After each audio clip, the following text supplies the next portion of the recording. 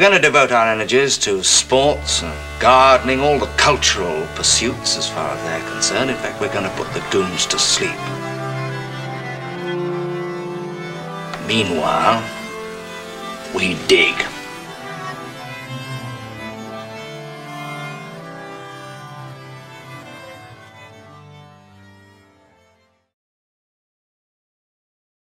Greetings, this is the Anatomist, Burn Power, swimming against the stream, as usual.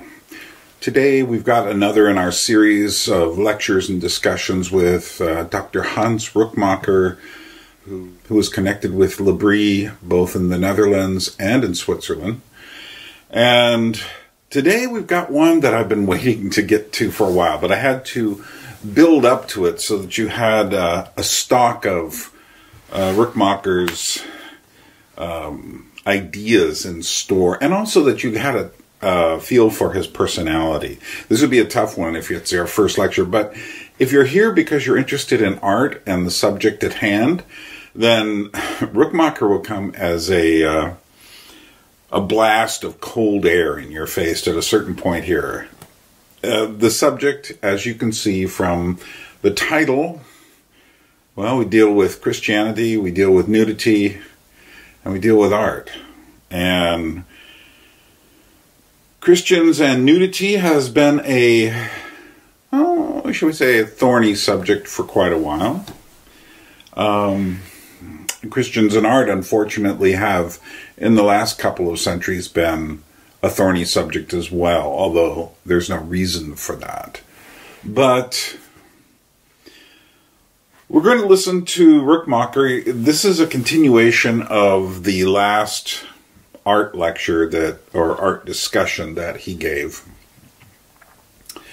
And this is a continuation from that. So it's done with questions and with him answering questions. Eventually what happens is he's talking about a very certain Rubens painting. And this really works the people up, and then all hell breaks loose. It's pretty fascinating. Now, one thing that's interesting is if you ever pick up this series of lectures, you can read it in the collected works of Rookmaaker. It doesn't read the same way that it does when he's talking about it. Some of the more juicy bits have been extracted, but those are my favorite parts. I love it when Rookmaaker gets angry because he's passionate. He's not just getting angry. He's questioning certain aspects of a certain kind of Christian mentality that really need to be. And he was absolutely fearless in doing this. Now, this is from 1976. Some of his references will be dated. For instance, Christians since that time have had a lot more in some circles, have had a lot more openness to sex and nudity since then, and not in a healthy way necessarily.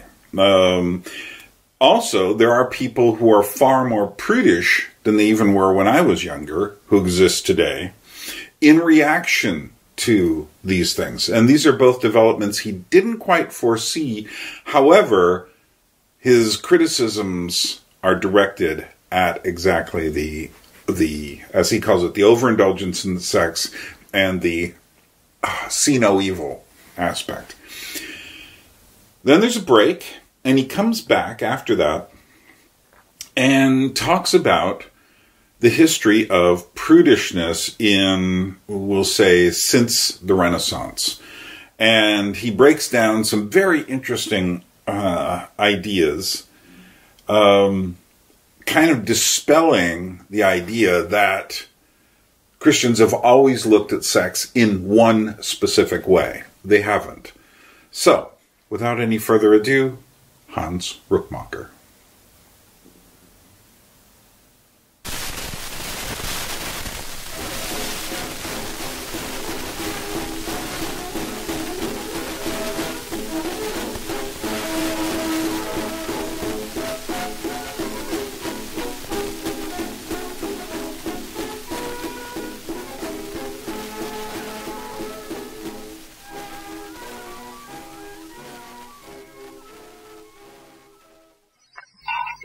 art has an ethical side that implies certain limitations. Yes. Now, I find this a continuing problem among lay people and even some seminary students here. Specifically, what are limitations and what is freedom? I don't want definitions, but just share your opinion on this. Yes.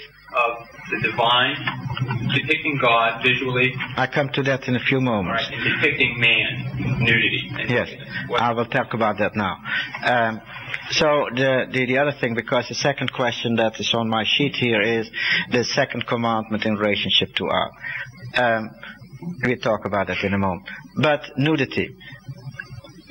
I think that as a rule, as a kind of little yardstick or little little trick maybe, just to say it, is that you should always be careful to judge art by what it wants to say, not what it portrays. You see, is the portrayal of the breast of a woman a sinful thing? And I would say that's a silly question, because obscenity and something which is wrong in this respect is not defined by square inches of flesh, but it's defined by what you want to say. So I remember many years ago that I had a long discussion about this, and in that discussion this was what I thought: why are these Christians always talking about nudity? Because what is really unhealthy, which is really wrong, which I really think is something that we should fight, is exact all the clothed women. And I was talking about the front pages of all these magazines around us. You see, they use women as a kind of little attraction point, and of course these women are all nicely clothed. At least I'm talking now 20 years ago. They were all nicely clothed, because you couldn't go further at that moment. But of course they were all very tempting and oversexed, and they were really, well, I would say adulterous persons. So it is not the clothing or the non-clothing, but the intention. Now, there is a great difference, and that's where the confusion begins, between something that's social and something that's in art. You see? So you can, let's say, if you make a painting of a nude woman, that has nothing to do with nudity in social reality. It may have some relationship, but the relationship is not a direct one. So in our society, it has not been, it's not, yes, there's a kind of naturalistic fallacy here. Let me begin here. Winkelmann, he is the great classicistic theoretical man in the middle of the 18th century. Winkelmann said, why is Greek art so beautiful? Well, because the artists were able to see nude figures around them in daily life.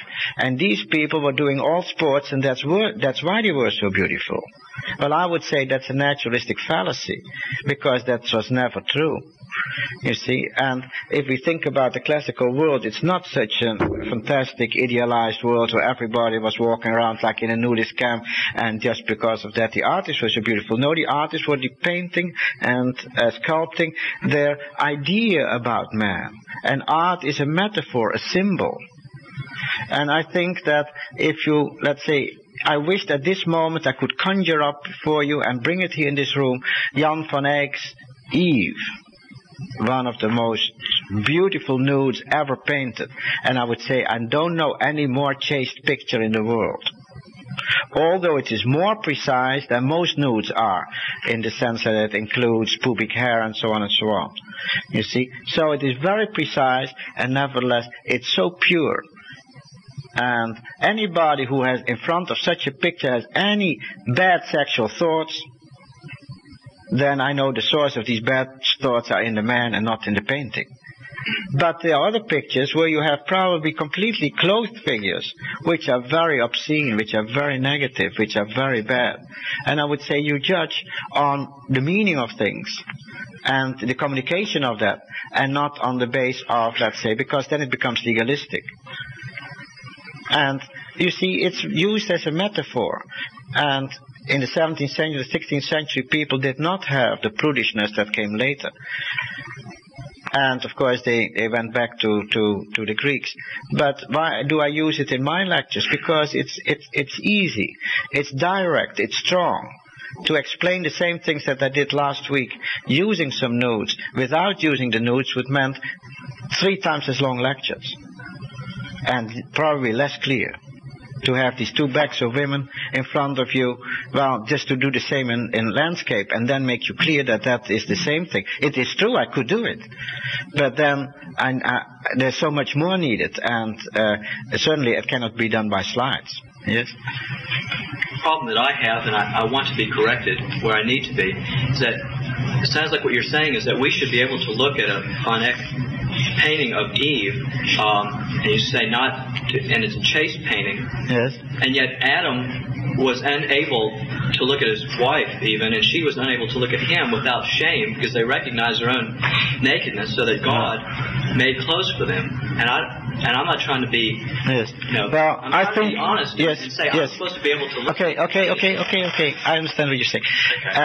I don't think that shame here got to be taken in the sense of never showing any nudity. Let me try to say what I want to say. If it happened to be that in the world around us it was a social custom that we would bath in the nude on the beaches, then there would be a difference between women and women on the beach. Some women would be very sexy and would go beyond the lines of shame, and some women would not. Just as at this moment when women have bathing suits, some of them are very unchaste and very tempting and very oversexed, and some are not. That has nothing to do with clothes. You see, it is just how you use your body. Little story. Very, very sexy woman comes to L'Abri. This happened about 15 years ago. She was a film star, was very sexy. She became a Christian after 3 weeks. And Dr. Schaeffer said to me later, I wished I had a photograph 3 weeks before and 3 weeks after. Because 3 weeks later she was not that anymore. Now, what has happened? Well, what has happened is an attitude to life and to values that had changed, but she had certainly not gone to the dress shop and bought a new outfit. I think she was wearing the same dresses, but it is not the dresses or the undressing that makes people chaste or something like that, but it is the way you wear it, the way you move, the way you express your bodilessness, your bodiness quality. So I think this is my idea about what happens in the beginning of the Bible. Shame. There are 2 sides to it as far as I see. Shame is a very deep thing. We stand before the Lord in awe, knowing that we have failed. So in art you find 2 types of nudity. This is the definition of Kenneth Clark, who wrote a book on this. He says you have the nudity in the sense of shame, as you find in medieval art, and you find a heroic nude, as you find, for instance, in Michelangelo. So I would say the least shame of all I find in Michelangelo's David. It's a shameless picture. But when I'm saying that, it's not because he happens to be nude, but it is just the attitude. He stands, here I am, I'm not afraid, look how beautiful I am. While, let's say, the Adam of Johan van Eyck, which is the companion to the Eve, if you look at that, then you know this man stands in shame before the Lord. He says, I'm weak. Just like the Bible says, you will stand without clothes before the Lord. Naked you stand before the Lord. That means you nothing have to cover. It's not in your greatness, but in your weakness. In that sense, I think shame means what it means in the beginning of the Bible. There's a second point to it, and I think it's related. If God does something in the Bible, it always has a double point to it. I mean this. If God comes with the curse, what does it mean? It means also grace. Let me be precise. If God said, from this moment on, death will be a reality, nobody's saying, hooray, now we're going to die. Nevertheless, there is one reason to say, hooray, people do die.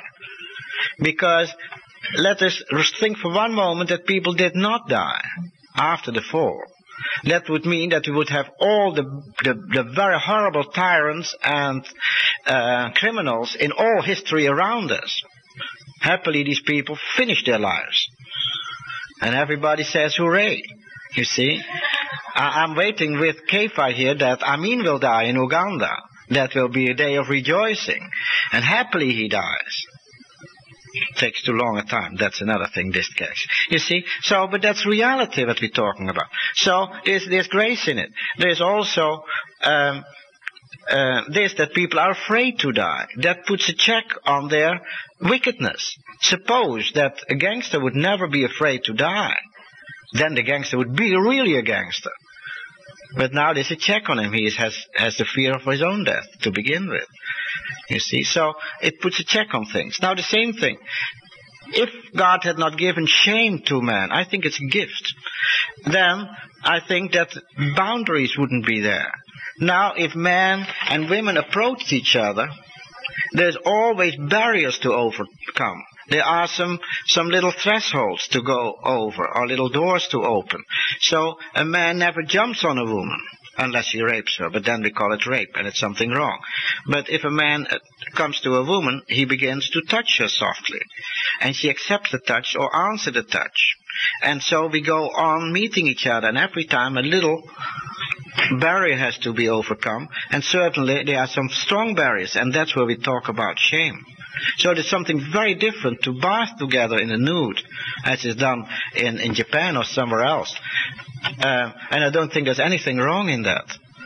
And to, let's say, to walk around nude through a house, or to jump, let's see, if I'm the guest in Japan, I've never was, but if I would be, and people would say we're taking a bath, and I would bath with them in the nude, that does not mean that that evening I'm invited to just jump on a woman of that man and in the bed, because there is shame.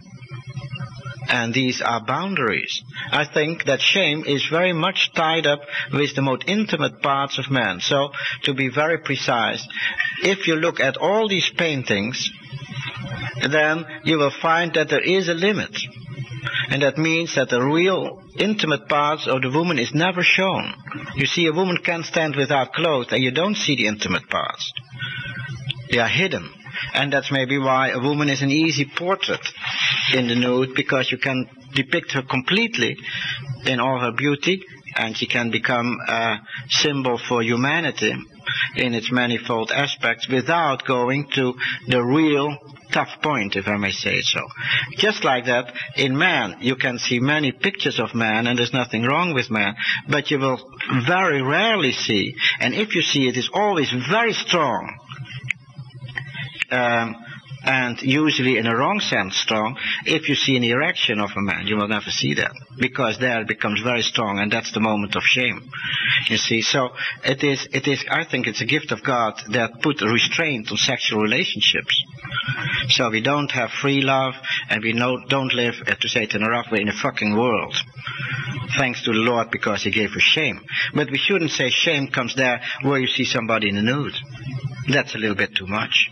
And I think that's not what it meant. I think that's a 19th century interpretation. It comes out of Victorianism. So I think we should have the right barriers and the right forms here. But these things are touchy. And I would say there's also our own feelings implied. I think that there should be more freedom, more openness on this point, but it's very difficult. And if parents are not able to deal with their children on this level, then they should be very careful and try to get their children to go further. Maybe in 2 or 3 generations we have more openness and know better, understand better. Our feelings are thwarted. Of course, we shouldn't be idealistic. Never in history was the man-woman relationship completely right. There's always something wrong. But that's being in a perfect world as sinful beings. Yes? We have a concern to live before God and read into what we have in His Word. One of the issues possibly that we're skirting is that of sin. And I wonder, in terms of creative expression, the possibility that art has to be sinful.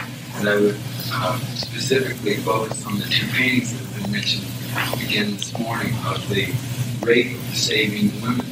And your, it seems to me, justification of the meaning of the beauty of the one, the Rubens, had something to do with the fact that these men married the women afterward. But that contradicts God's word. It's still a sin in God's eyes. It's still a lie for us as Christians. There's nothing beautiful about that in any meaning way. Now, it seems that in the sense that you try to find unity, you strive to bring beauty through a realization of understanding of unity. But at that very point, though we may say it's beautiful in its execution, its color, its composition, it's incredibly ugly because it depicts rape. There is no way that I can look at the Word of God and find that rape is beautiful. Yes, may I go on from here and try to answer your question?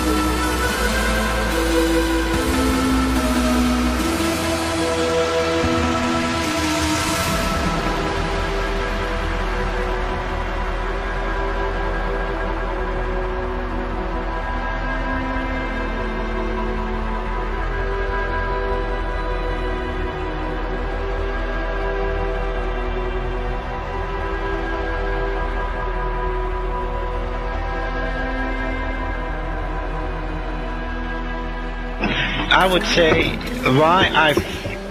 in my opinion, Rubens' painting of the rape of the Sabine woman, that's your question about, and I put it on the screen, and I put aside of that what I think is a horrible picture, that Corinth, which was showing rape in a very cheap way, because Rubens' painting deals with a subject which is very rare in art. It's really totally unique, but we got to understand what he was doing. He was using a classical story.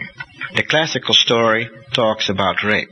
The interesting thing about it is, and I think these are overtones, associations, allusions that are in that work, that Rubens, knowing these things, used that these gods were good gods. There was nothing rough in it. And when it said afterwards immediately married them, that means that it is not just a rape for rape's sake. It's not just rape in the bad sense, misusing a woman and then just lie her let her lying as she is on the road and go away. No. But the story is, if you would say, well, that's a story, and, well, it's not that ugly, but nevertheless it's not perfect, and it's still not according to the laws that God gave for man-woman relationship, I do agree. But I don't think that's the point, because Rubens was searching for a very strong visual image, and he used the story to bring forth, and that was my point, a motive. The motive in which the woman is the inspiration for man.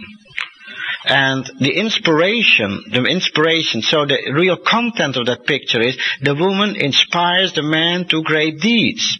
And I think then there's nothing against the scripture then, if I say so. And I really think that what is the beauty of that Rubens picture is that it was not talking about sex, in the sense that 20th century man talks about sex, but that it talks about, let's say, the erotic in a very full human sense, which is, I think, very beautiful, and that we have little understanding of today just because sex had been brought to, let's say, the to-animal level. And that was the animal level that I showed you in one Rembrandt that the 17th century man would also say no to. You see, but it is exactly in a man-woman relationship, in a love relationship, that is exalted by that picture. So don't look too narrow, too myopic in a way, to the little story.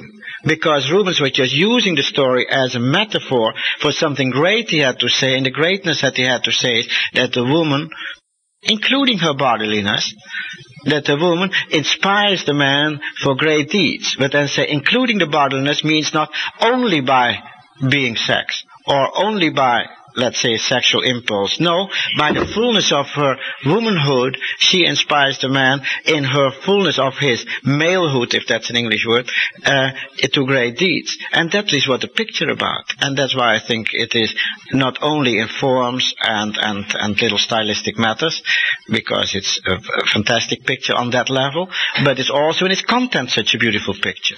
Then the question is possibly more meaningful in terms of what is the relationship between an artist and sin, or can an artist so depict sin that it is beautiful? No, I would say, and that comes in the question that we had before, the beauty in art is related to the reality that it depicts.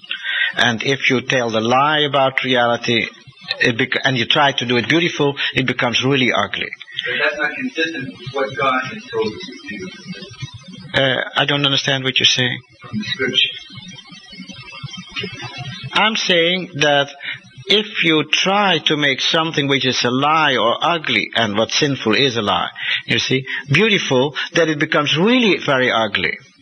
Because you cannot try to make the ugly beautiful. You see, you get attention, and it becomes too strong. I already gave you some examples. So, I would say, they always come with this question to me. Can I, as an artist, depict the negative? Corruption, murder, all the bad things in the world around us. Can I protest in my art that it's ugly? It's bad? And my answer is yes, you can.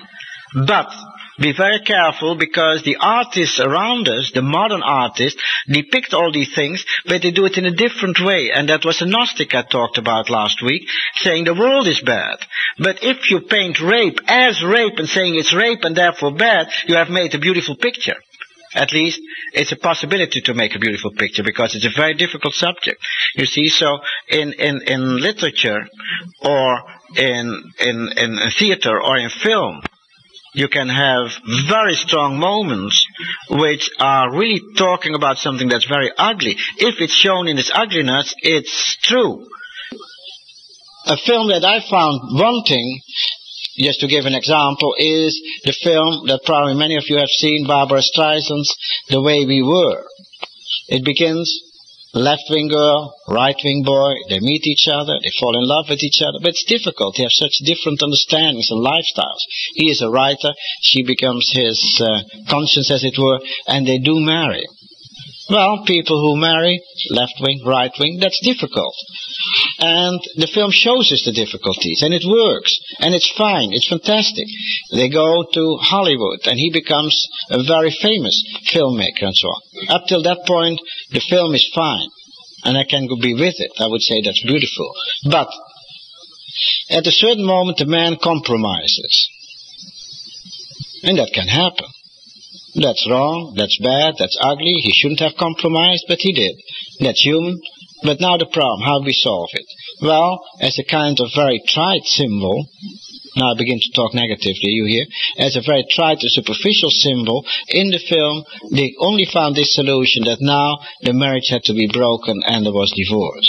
So at the very moment that the baby is born, the same day the man leaves. That is a scene where you see the man taking leave of his wife.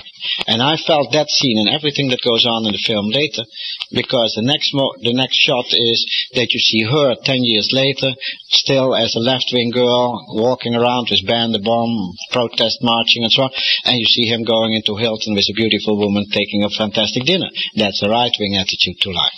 Okay, well, this duality. And I would say at the moment of that divorce, the film becomes totally a lie. And I think it's bad propaganda, because it makes people think that you can go out of each other that easily, that you can have a divorce that easily, because I know, and out of my own life experience, that it doesn't work. In L'Abri, we have these people, and so would know, if these people really divorce, the man will never write a book anymore in his life. And the woman will be, let's say, come to L'Abri, and we will have a hard time, maybe half a year, just to bring her back to normalcy and make her human again. It doesn't work like this. It's a lie. And it's a lie because it's against reality. And I think the wrongness of the film is that it doesn't show that. It makes something in a very sweet, and I would say very sentimental ending, where it could have been strong and real. Yes? No, it doesn't, because it says that divorce is wrong, because the woman is inspiration to the man, he shouldn't break that. That's what the picture is about. It talks about strong married relationships. No, it doesn't suggest rape. It uses the metaphor of rape for woman. It's only a metaphor. It's not a story about rape. The other picture was rape, in the bad sense. This is just a metaphor of rape. But it is not true rape. Rubens never said, if you rape a woman, it's beautiful. Rubens would say that that's ugly. But the marriage situation, that's fantastic. Because now the woman becomes inspiration to the man. And if anybody in the world could say that, it's Rubens himself. Because he was twice married and both times very happy. And he has depicted his wives also in the nude, because they were his inspiration. Also in the bodily sense, but in a much deeper sense too. And so you just misunderstand the word rape in the Rape of the Brothers of Zacchaeus, because it's just a trite little title that brings you into deep realities. He uses it as a metaphor, but we shouldn't lay any stress on rape here, because that's not the point.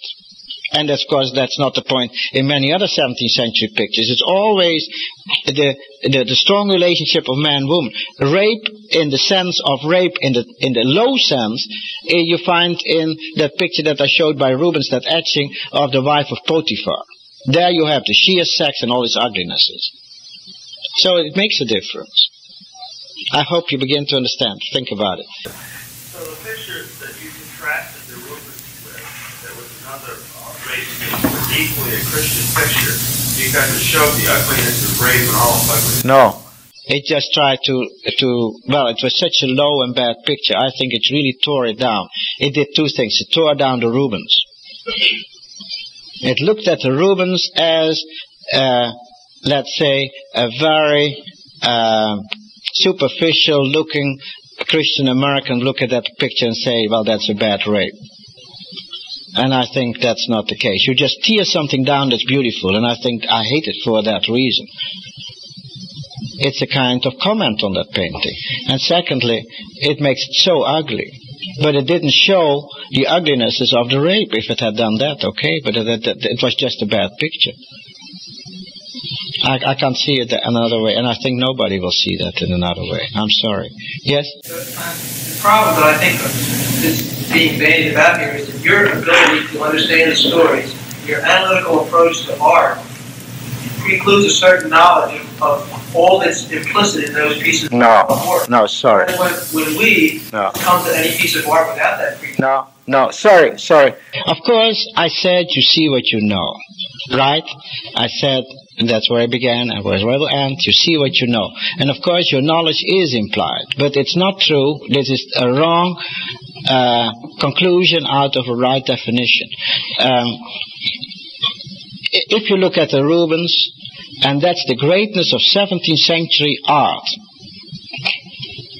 I'm not saying that there's no criticism to be made on Rubens. I can make my criticism, but I think we should begin with giving honor due to where honor is due, and this is one of the greatest artists in the world, and he was a man who had, at least at this point, very deep understanding, and he was able to bring it forward very beautifully. So let's give him honor, and let's not begin with criticism but end with it very softly in this case. So Rubens, and it's true of all 17th century art, also the Dutch art, this art works in layers. So what you see, if you walk in a palace and you have such a Rubens hanging on the wall, it's a very beautiful ornament. It's fantastic colors, and that's what it is. You can pass it by like that. And it's beautiful. But now you stand still and you begin to look at it. And what you see first is movement, fantastically painted women and men. That is the next layer. Then you begin to ask the story, and the story has very complex implications. Indeed, if I want to make you really truly understand the meaning of subject matter in 17th century art, I try to do that in my scheme with motives and themes. You see, it is not a little story. The story is used for a motive. Well, then we listen to the story and we think a little bit through what are the implications and why it's used. And then we go on to the true motive. And then through motive we can go deeper and deeper. And in a way, these paintings have, in the end you end with a universal. That love is so important. You see, and if I see that all together, then I really begin to say, well, this is one of the greatest works of art, which I think it is, incidentally. Now, I understand that if you come for the first time to Munich and you stand in front of that painting, you are not able to talk like I am doing. And if I stand in front of that painting, but that's obvious. I'm a professor in the history of art and you are not. But that does not mean that I see things that you do not see. Because the moment I see things that you do not see, there must be something wrong. And there can be something wrong, and I think, may I just make a metaphor here? I gave the lecture I gave here on Thursday night half a year ago in Calgary. I'm sorry I got to name names. I gave the lecture in Calgary. When I was giving the lecture, some people went away during the lecture. And the next days, many people came up to me and they said, are these nudes not obscene, and is that not pornography, and so on.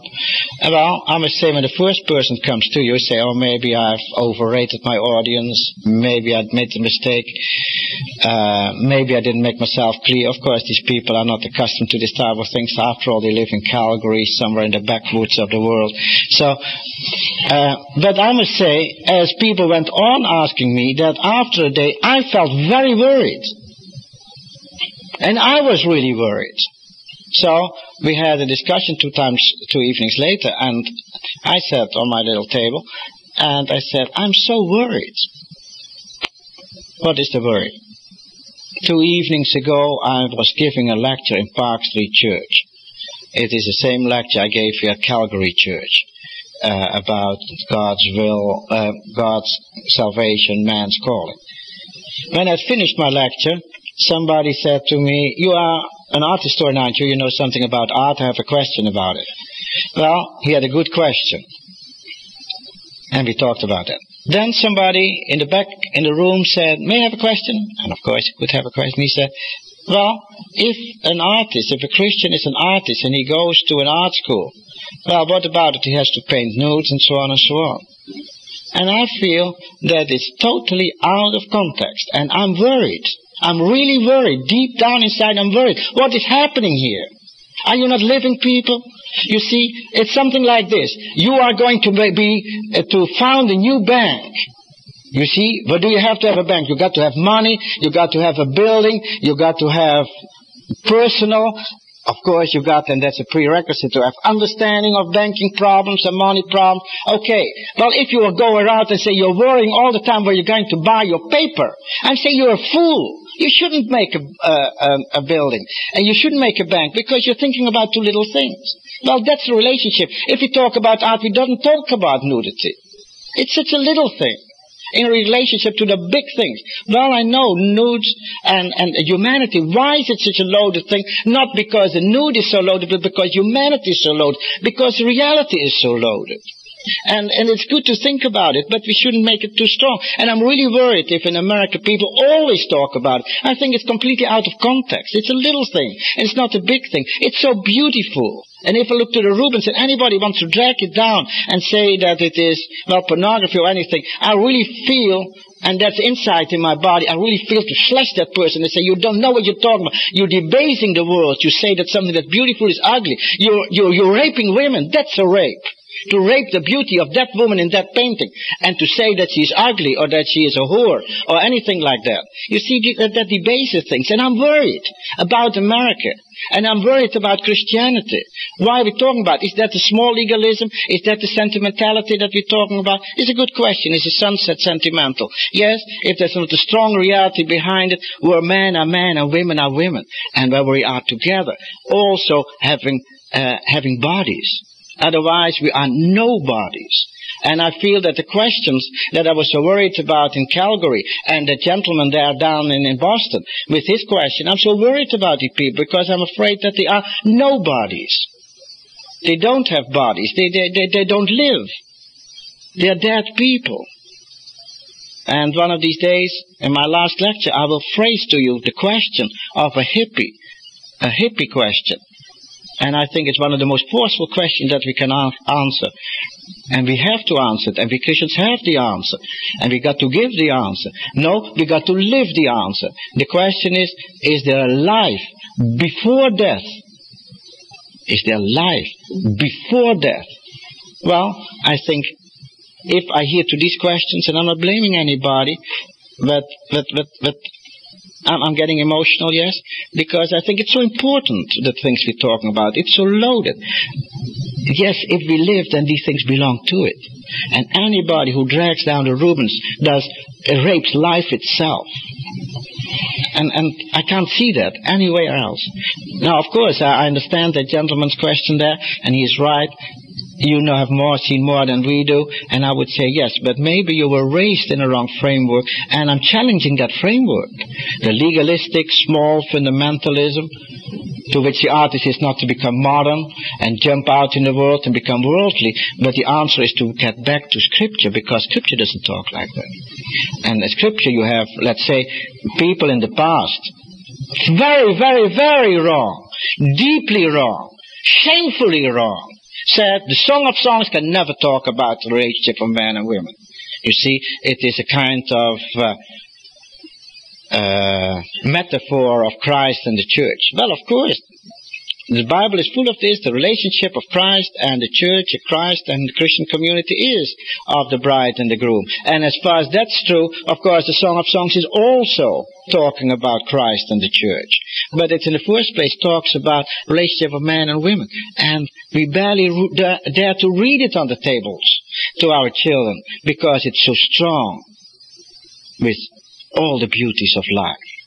But we can't talk about it. God says, where is it in Ezekiel? I found you lying naked in the wilderness, and you were bathing in your blood. You was a newborn baby, and I bathed you, and I raised you, and then you got beautiful, and your breasts were like towers, and so on. That's the way God and the Bible speaks about it. And it doesn't take these things away, and means like as if these things are shameful. No, the Bible talks about it so beautiful. And why do we try to rape the Bible and take these things out of it?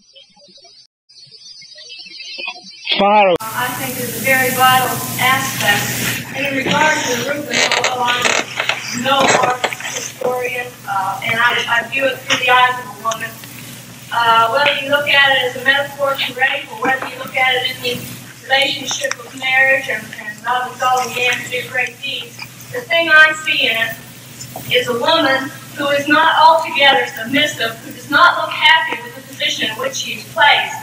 And I don't see that marriage can be exalted with women taking that role. I'm sorry, I can't see your point, because, and then I got to say with this gentleman, we got to understand 17th century imagery, 17th century symbols, because the expression that she has is one of happiness. It's even contrary to the whole story. That is the kind of tension that there is in the picture. And but I really think it goes too far to deal with that now at length and in depth. I think that 17th century vision on women was not one that says, well, let's say that the women lived today would take, but it had a high regard for women. And if you look at Rubens, not just at one picture, but all his work, and if you look at what Rembrandt has done and many other painters, I would say that the 17th century does show a very high regard for women. Not as sex objects, that is 20th century, but really in the fullness of a human being, a side of man. And they did it. I don't see where a high regard for woman is shown. Because the woman is the inspiration to the man. What's more? And it's not her body in only body sense, because then we get in this playboy kind of thing. It's not the playgirl that inspires the playboy to be horny, but it is the woman in the fullness of her womanhood that inspires the man to be a real man and do great deeds in the world. And it can only be done if they live together in a very close relationship, because the strongest unit in the world is marriage, where both become full man and full woman. And that's what Rubens is talking about. And it's so clear in all his other pictures, and it's so clear if you read the 17th century, what people were writing about marriage. I think they had a much better view about than many people have around us in maybe the Christian circles. So don't try to read, if I understand you well, if I may be a little bit naughty at this moment, don't try to begin to protest in the sense of women live against the 17th century. I think you're wrong if you do so. It's not true. It's not there. I think that the 17th century things were much more healthy. Of course, there were many bad men, and there were many bad women in the 17th century, and the times were not perfect, I know. But I think the ideals were much better than ours, and much less sentimental, by the way. Yes? There's a painting of the rape and saving women, very ugly and bad.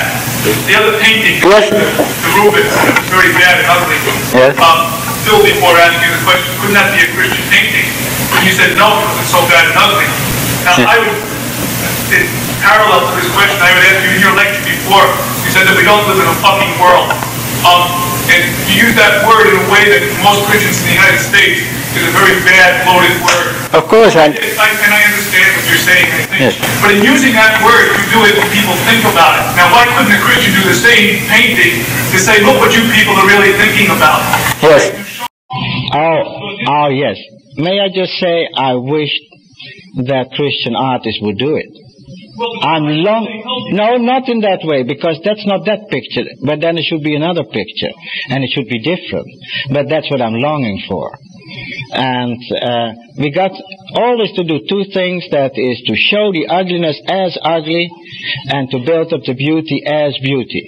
And if we don't do the two at the same time, as it were, we always find wanting, because otherwise beauty becomes sentimental, or we become Gnostic in saying the world is bad. But it got to be both. Just like I was saying in another lecture, maybe I've said it already here, or maybe I'm going to say it, I've forgotten at this moment, that there's always a tension that in the acceptance of the world, even of man being sinful, I simply got to accept that we live in a sinful world. And I got to accept that we all die.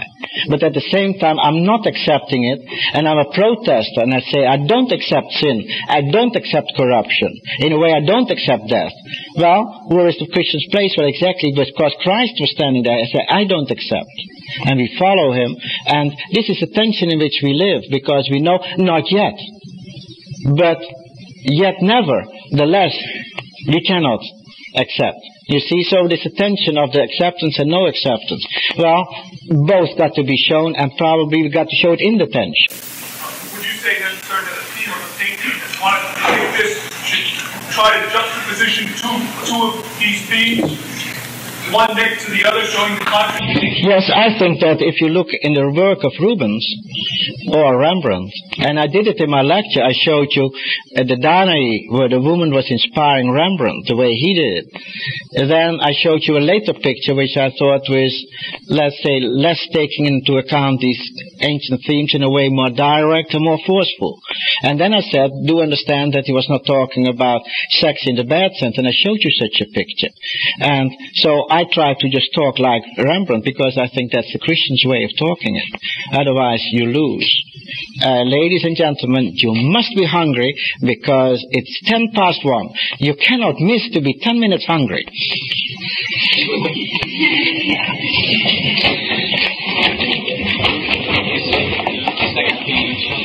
Oh, that's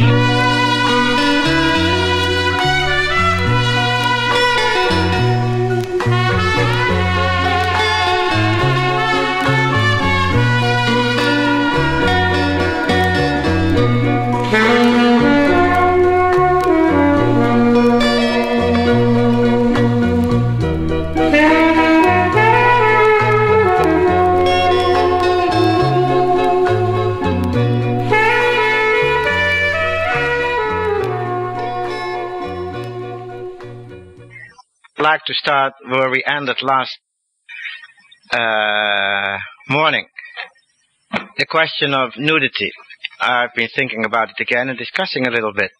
One question is, why are people, particularly evangelicals or fundamentalistic people in America, so very tight about this? And somebody gave me a very interesting answer when I discussed that.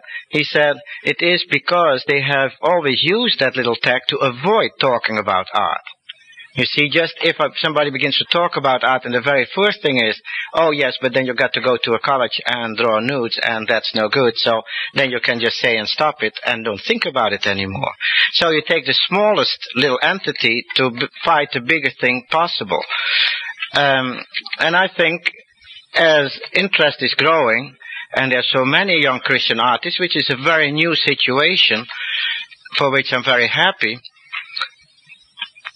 Just as an aside, I think it's so important that artists are there. It is not the fulfillment of my prayers and a fulfillment of my dreams, but I think it's very, very important, not just because art is nice, or one of the terms I really hate is you enjoy art, and it makes you into a kind of hedonist to be an art historian, and I'm not, although I love life and I love art, and I enjoy it. But that's not the point.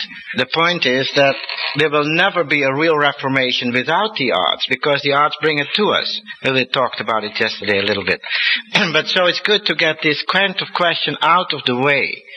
Why do people are so tight about it? And so we shouldn't pin in into that little question to avoid the big questions. Nevertheless, there are questions, I'm not denying that. And I think one point that I don't know about all of you, but Americans at large, or maybe I would say 20th century people at large, are weak in, and that's an historical understanding. Although history is very much in our age, nevertheless you sometimes feel that the understanding of history is getting less and less. And we got to look at these things historically. I remember many years ago I had an audience of nice American girls. Where were they coming from? From some university. And I don't know how we got into that question. That's too long ago. I don't remember. But I said, you must understand that you're all sitting here very nicely dressed, that you were very immoral if you happen to be in Bali. Because in Bali, women, of course, walk with their upper part of their body uncovered. But to show your ankles, that's really obscenity, you see. So it is, there's quite a bit of cultural customs and ways of life into this. And we should be very careful to judge it. If people, let's say in Japan, bath in the nude together, that doesn't mean that these are obscene or immoral people. It only means that they have a different approach or a different ways of doing things. And we must look at it. Just a little bit of the history of this. In Europe, the attitude to nudity has always been, since Christianity came, kind of, how you call that, ambiguous. Sometimes they said yes, sometimes they said no. And it is just in our own days that I find it very strange indeed. Let's say, if I go with my students on excursion, it's impossible that boys sleep in the same room as girls. And everybody would think it's very strange if that would happen. You don't do that. But at the same time, these same boys and girls read things and look at things that in a previous age, and the previous age is 10 years ago, nobody would have accepted to look at, and they would have considered wrong. So I think there's a kind of strange tension in our world, that things are acceptable which are not acceptable, and are not acceptable which are acceptable. And that's very strange, and I think this is something very wrong. But let's go into history. In the 16th and 17th century, although there was something of that ambiguity, nevertheless, as a whole, there was the approach to these things than they are today. People were not prudish. It's a very interesting little story that I want to mention. In the middle of the 17th century, during the time of Cromwell really, there was an Englishman who was traveling in Holland, and he kept a diary. And he tells us how he went to Delft, and he tells us about his experiences.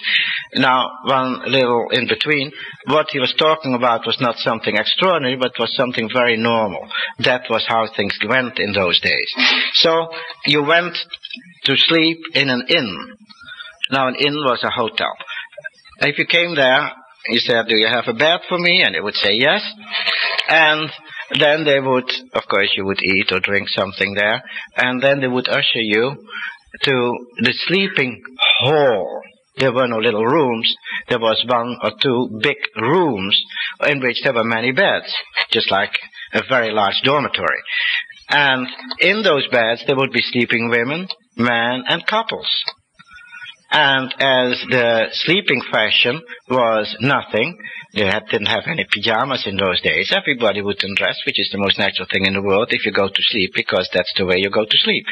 And nobody thought anything about it. That was the most natural thing. So this Englishman, he describes how he woke up in the morning and he saw a lovely lady wake up and rise, and he said, and I looked how she dressed, because it's such an interesting thing, this Dutch fashion. It's so different and it's wonderful. And later on he says how he even didn't dare to kiss the hand of that lady because she was, because too beautiful and something that you didn't touch. You see, so they have, in a way, both things. There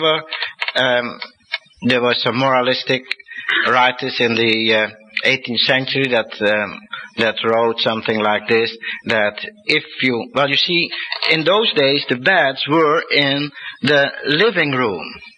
You see, in Holland you had those beds which were in the walls, and you had them in many European countries, but the bed was in the living room.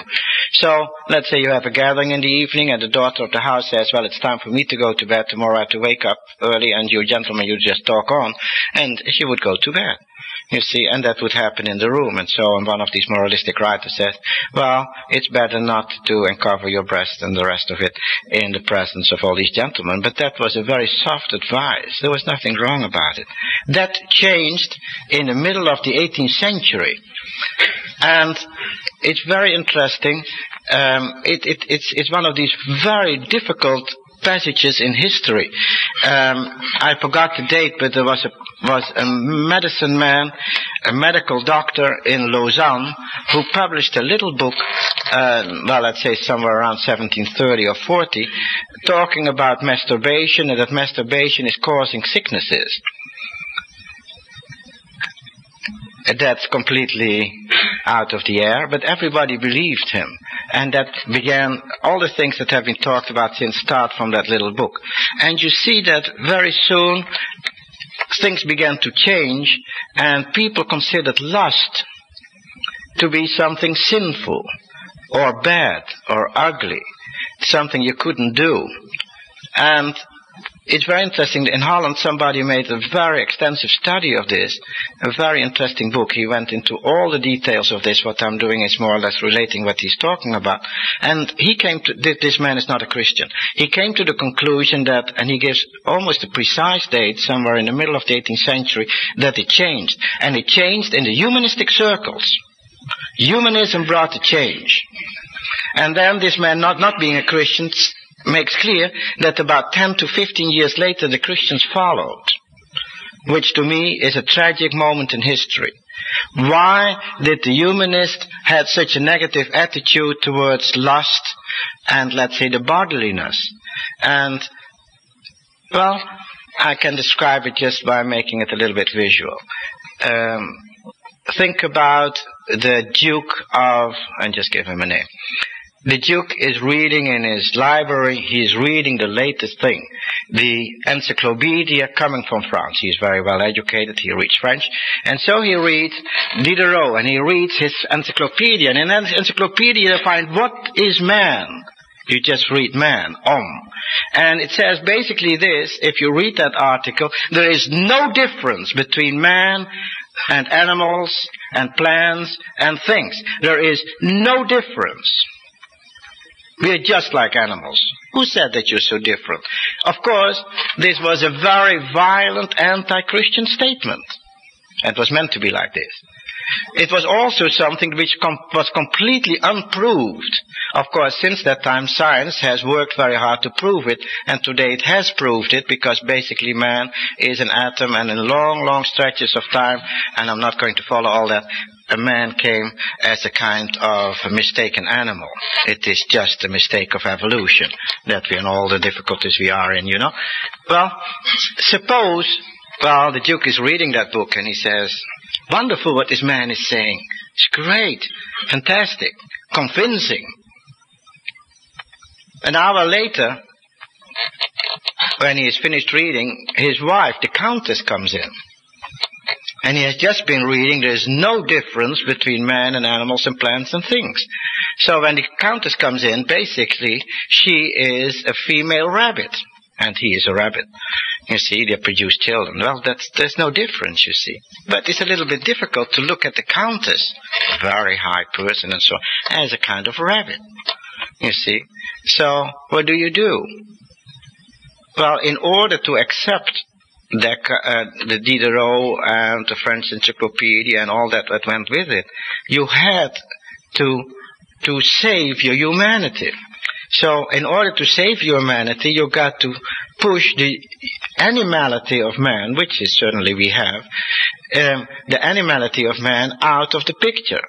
And that's why people began so prudish. That's my explanation. They were just afraid of it.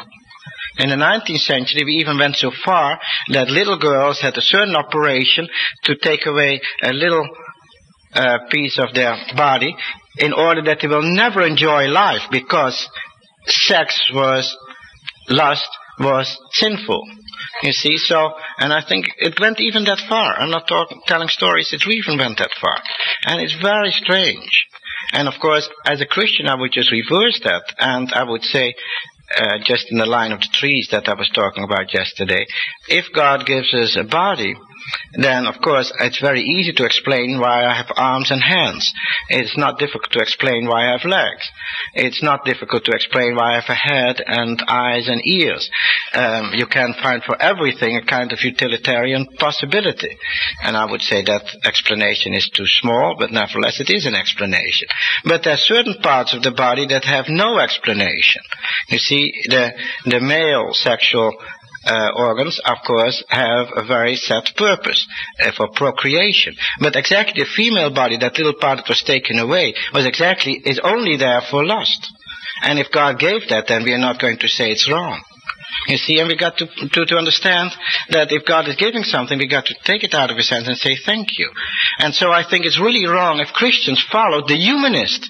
And the very interesting thing is that nowadays the humanists in the majority have turned away, and they have violently reacted to that repression of sex, to an overindulgence in sex. But that the Christians being afraid for the overindulgence, and that's good to be afraid of that and not to go with it. But nevertheless, don't understand that it's now their time to say what is good. And of course, it's a very difficult thing to have a right balance. But I think these things are very important in our Christian communities. And to think about this, how do you raise your children? What do you teach them?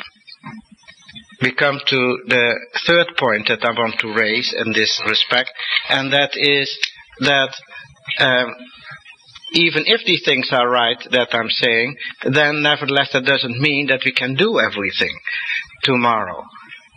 Not because they're right or wrong, but because there's so much emotion, so much of our whole being involved, particularly in these things, not because they're trite or superficial, just because they're so very deep and important.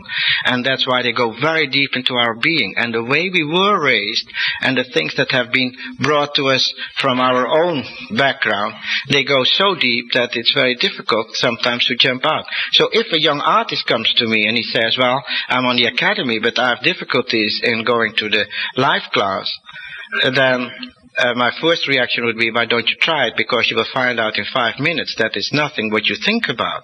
There's nothing to do with sex. But if you have difficulties, you must know that there is Christian freedom. And there's nobody who's going to force you. And just like Paul says, if you cannot eat meat because the meat for you is contaminated, then you don't eat it. Because you cannot go against your conscience. And I would say there's something beautiful, and one of the most interesting passages in the Bible I find is somewhere in Hebrew, in one of the letters of John, where it's written that if your conscience is not against you, we would think, being very legalistic little people, that God knows better, and even if your conscience don't goes against you, God goes against you, because nevertheless it's wrong. But the Bible exactly says this: if your conscience goes against you, God knows better, and so don't be afraid. And so in these points, if somebody comes to me and he says, I really can't do that, it's against my conscience, I would say, never force yourself. Because what we do, we eat and drink, do it into the honor of God. And don't force yourself. Don't eat, just like Paul in Romans, don't eat things that you think are wrong. Even if there's freedom. And these things shouldn't be forced upon somebody else. So we should find a balance here in Christian freedom also not to do things, even if they are maybe wrongly put like that. But in a group like this, I would stress that we should really think these things through. And if we personally cannot do certain things, walk without clothes on the beach, well, then we shouldn't do it. And we shouldn't force ourselves to be with it, because that's phony. And basically, maybe it's even sinful. But that doesn't mean that everybody who does so is sinful and wrong. Because we got to think these issues through. Certainly if we are supposed, as most of you are supposed, to be Christian leaders in the future. Because you got to teach people something. These were just a little few notes on the problem that I had yesterday. Just to show you that I've been thinking a little bit about it. Well, there you have it. Hans Rookmaaker. I love this because it's like he's just simply, these people keep coming at him, needling him. And, maybe you're like them. You look at the painting and go like, no, I'm sorry, that's not good. Keep in mind what would happen if you said that to Rookmaaker. He would turn around and just, as he says, I feel like I should slash these people at some point who do not see the beauty in this painting.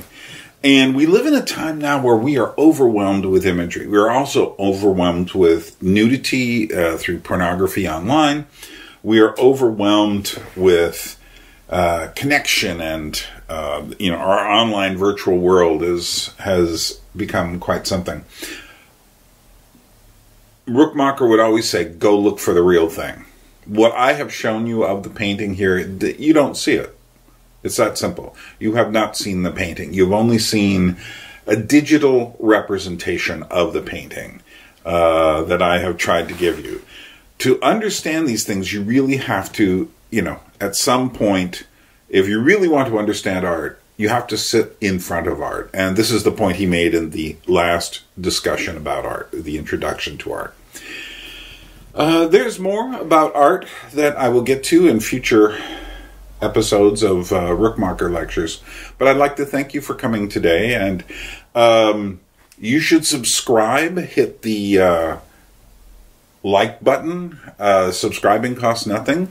If you do feel like contributing, feel free to use the PayPal link below and contribute. If you contribute $50 or more in one lump, or at least $10 a month, then you will get some audio extras, about 10 hours worth, immediately.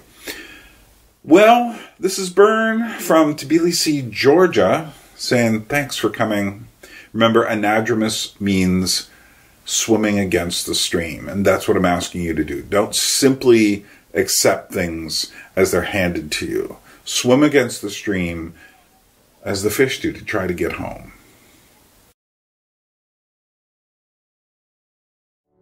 A people without history is not redeemed from time. For history is a pattern of timeless moments.